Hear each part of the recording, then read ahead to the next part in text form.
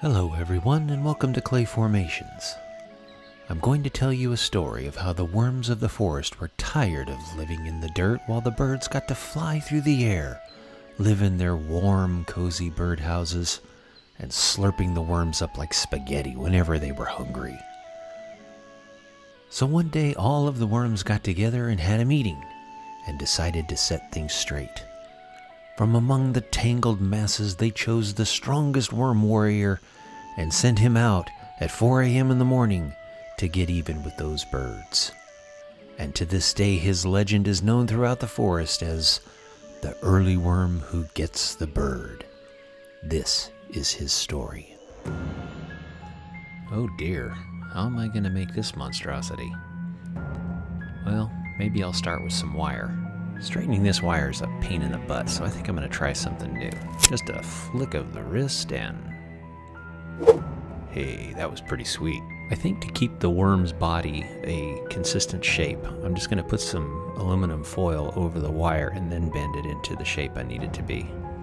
I always have a hard time determining how thick I need something to be. Usually I always make it a little too thick, so I'm going to try to be conservative this time. I still haven't determined whether I'm going to put ultralight or Epoxy Sculpt on it yet. So now I'll attach it to my jig and bend it into its pose.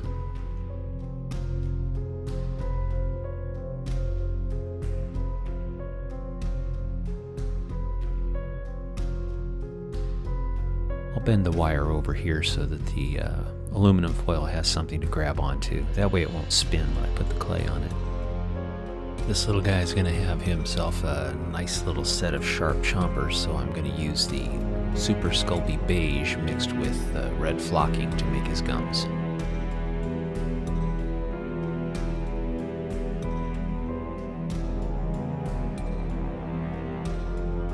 That's right, ladies and gentlemen, it's that time again. We're going to make some Tic Tacs. See, it takes a lot of skill and a lot of training to make Tic Tacs just right, as you can see. Oh, I mean teeth. We're making some teeth. I've done this so much, you guys know the drill. Put them on the pie pan, texturize them, bake them, and you're ready to go.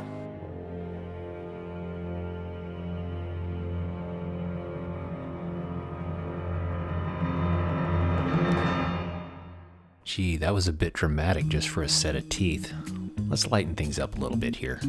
I decided to preset the teeth on the table here, so that way I could determine the right size and shape. Then I would only have to align the teeth one time. And of course, that's what life is all about, saving time, because it's the only thing we can't make more of or replace. That's right, with each Clay Formations video, you get one free piece of philosophical advice.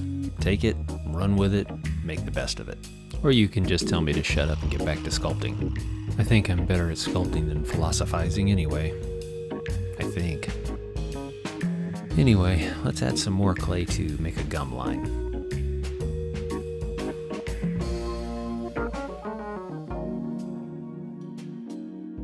The only regret I had on this one is I made the teeth a little too shallow on the top, so I really didn't have much room to make a gum line. Made it a little difficult. Oh well, can't win them all. Now I'll scrape away a little bit of the clay to refine it a little bit. Use my loop tool to push the clay down in between the teeth. Right now I'm creating a preliminary gum line. After I texturize it a little with the brush, I'll have to go over it again with my smaller loop tool. Then I'll add some festooning with my ball stylus. A little more brush texture. Clean the teeth off with a paintbrush and add a few more detail refinements. And then it's pretty much done. Yes, you too can have teeth just like this if you brush and floss twice a day. Bet you're wondering what this guy needs these kind of teeth for. Stick around and you'll find out. Let's strengthen this guy up with some Epoxy Sculpt.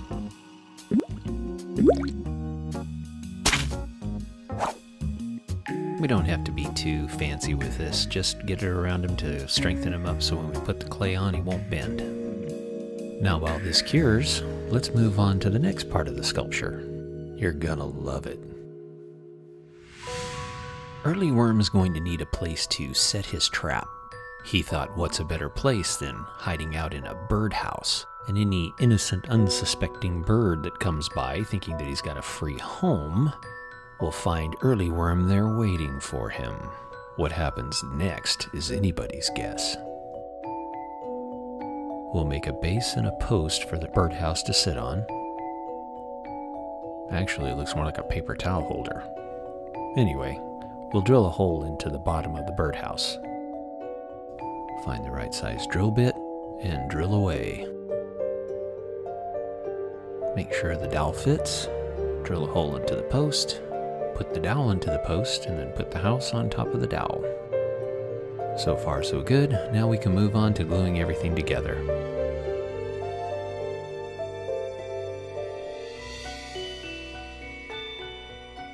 Now that everything's glued together, we can go on to painting the birdhouse.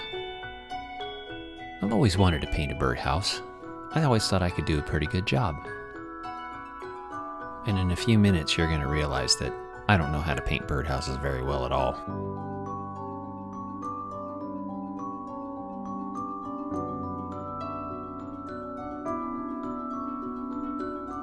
I will say one thing about painting birdhouses. It's probably best if you put a primer coat on it first because, man, that wood soaks up the paint. Oh my, what a lovely shade of blue. Oh God, somebody stop him. It looks terrible. You don't like that color, do you? Me neither. Let's give this thing a spin and put the right color on. Much better. Now we'll move on with the rest of the painting, and this time we'll do it right.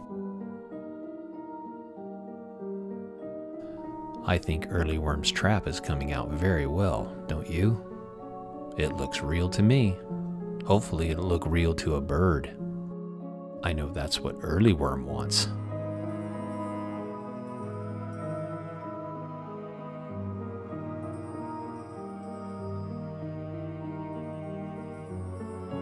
And with everything painted nicely, Earlyworm's trap is baited and ready to go. And now let's put the clay over this monstrosity of a worm. Oh, excuse me. He prefers to be called Earlyworm. Don't forget that. Or you might end up between his teeth. Earlyworm's family was eaten by a group of birds many, many years ago. He was very small, doesn't remember much. All he knows that it was very traumatic for him.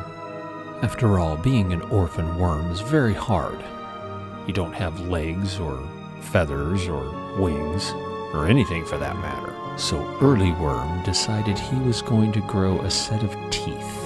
And with those teeth he would seek his revenge against the birds that ate his family and all other worms of the forest. As the years went by, his legend grew, and birds feared him throughout the forest. No bird knew where he would strike. And there was no bird who ever came up against the Earlyworm would survive. No one knows where Earlyworm is now. All the birds only know that he's out there, somewhere, never knowing the next birdhouse that they enter, if he would be there waiting for them. We can only hope that one day the Earlyworm will get his revenge. But until then, the birds of the forest must be cautious and watch out for him, 'cause you never know when the Earlyworm will get the bird again.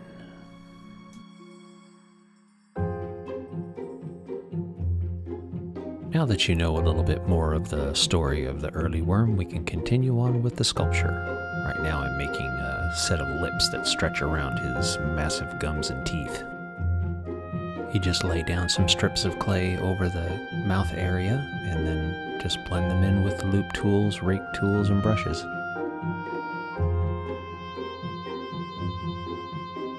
I wanted him to look like he was really biting down hard and the muscles within his lips were contracting.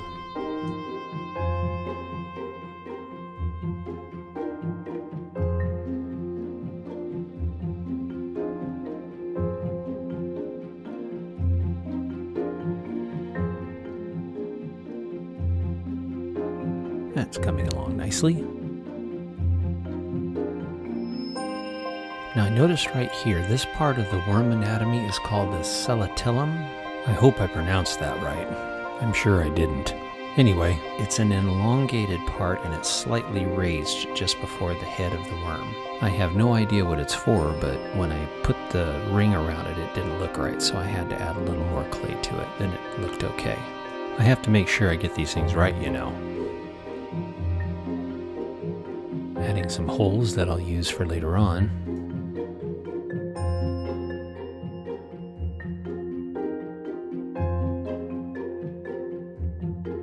And now to make some wings for our feathered victims. I mean birds. Now, of course, these feathers are really large, so I have to cut them down to tiny bird size. One drawback of making feathers like this is it's really messy. Make sure you have a vacuum handy because you need to get up all the little tiny pieces. Now that all our feathers are cut, we can make the wings.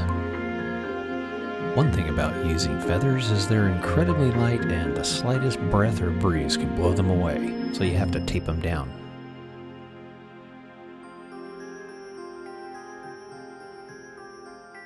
Now to take some wire and some glue and glue the wings together.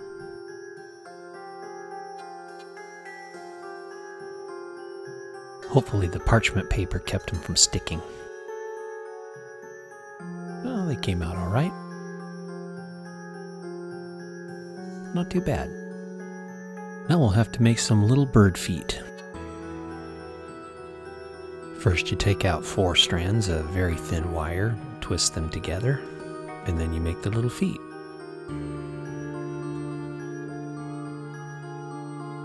Just like that. Now to cover them in cause clay. I'll need them to be a little flexible.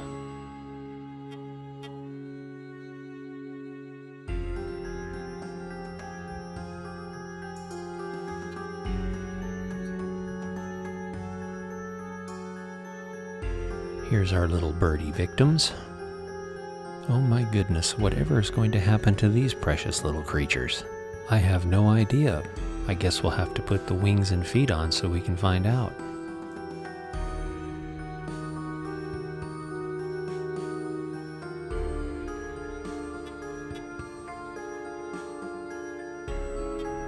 After I glue the feet in, I'll use a small piece of feather to cover up the wire.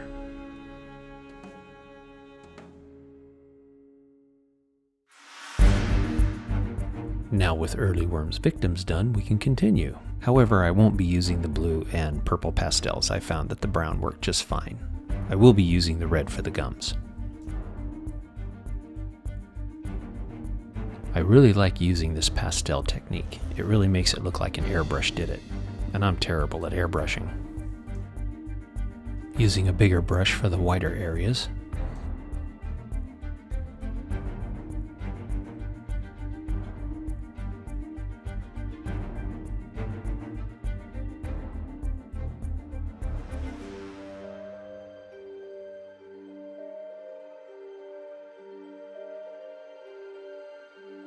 Now we'll put some red shading around the gums.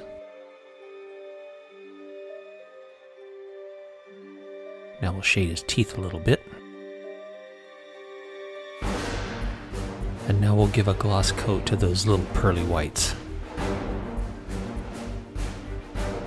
Now we'll put early worm inside of his birdhouse trap. How in the world does he fit in there? Now we'll attach some wire into those holes we made earlier. What could these be for? Maybe they could be for our feathered victims. There's one. He looks okay. Yeah, that one looks okay too. Well, this is interesting. What in the world? Ooh. That kind of looks like... Ooh, yeah, that does not look good. Oh yeah, looks like you got him.